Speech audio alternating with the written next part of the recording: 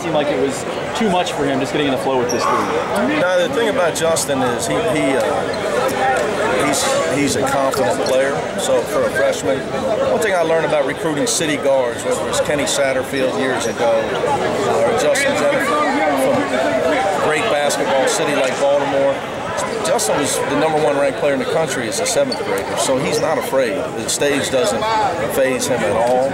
His thumb's bothering him, but he played through it today. So what you saw today, we saw in recruiting, and I just think, what happens when you get a little bit older, your ranking goes down because you quit growing. He's so small, but no substitute for quickness. No substitute for quickness.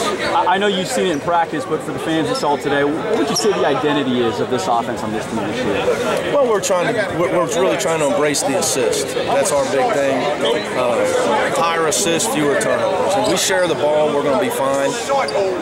If anything, last year we were so new, so young that it was hard to get everybody in the right spot.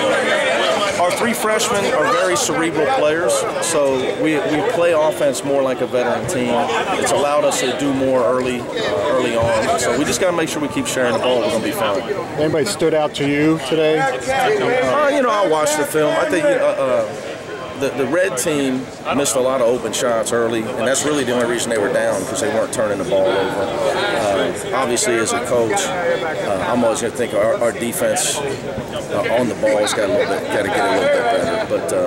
But for the most part, I was happy with everything, except I think we got to do a better job of getting Corey and Octavius some more low post touches. How did you feel to be back in front of fans for the first time since? Like I say, I'll say this in every press conference when asked about my situation. I'm happy for every day I have when I'm healthy, and when you go through what I went through, you're so much more in tune to things that happen to other people, and you feel for them. And I'm just appreciative that I'm healthy, and it's great to be back out here. But I don't take it for granted, and I'm looking forward to tomorrow's practice. I'm day by day. Corey looks much more assertive, much more strong in the post. What do you see out of him? Well, Corey's just in better shape. He's 260 instead of 290. We just got to get him the ball down low. But his shot blocking, his mobility is much better, and I think you're going to see a guy that's going to impact our entire season, where he did it in spurts last year. He's going to have a huge impact for us all year this year. Should that see you today, what we were talking about yesterday a little bit? Yeah, man, Shaq's put in the work, and you can see a guy that's out there, and he hears that clock tick, and he's never been as focused as he is right now. You can just see how aggressive he's trying to be.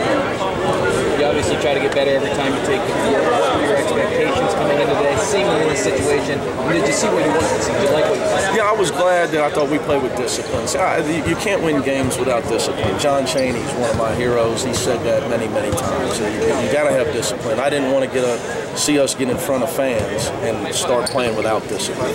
I thought the guys tried to do what we do today instead of what they did in the summertime. We have a saying, do us, don't do you.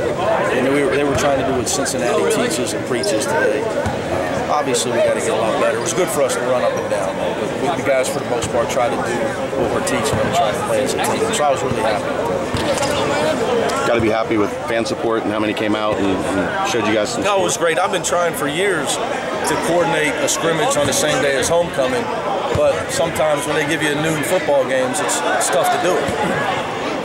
So we finally got that 4:30 football game where we could double up and do the scrimmage. We'll do it every year if we can. Got to be great having all the former guys back as well. Oh, absolutely. So they're going to be here when it all homecoming figures at this time. So a lot of guys gain weight behind me. Some of those former players. I got to mess with some guys. Okay, but just Jennifer, does that just make you more excited that you have more flexibility at the point guard position? Well, it makes me think I was smart to recruit him. Now, whenever you got a guy that can break down a defense, it's a weapon in any sport. Definitely. And it's a weapon. And just getting him to learn when to be aggressive and when to just throw the ball inside and pick his spots. That's a big adjustment for him, and I thought he did a great job with that today. Because in high school, he could just go in there whenever he wanted. He's playing against bigger people now, so learning to control his quickness and play with discipline with the ball. Can't have 5 great passes and 6 bad passes. So he kept his turnovers down today. Jacob looked maybe a little anxious early, but settled in the second half. Well, I think, you know what, the red team, Jacob and Kevin, they had a lot of open shots that just didn't go down for them early. Jacob's got to learn what I try to teach him all the time. First of all, he's a great passer, but around the rim, you got to finish with power and strength in two hands. When you're playing against a team like us, you're going to get your shot blocked, you're going to get it challenged. So I thought he missed some chippies, but this is good. This is how he's going to learn. Thanks, Coach. All right, thanks, guys.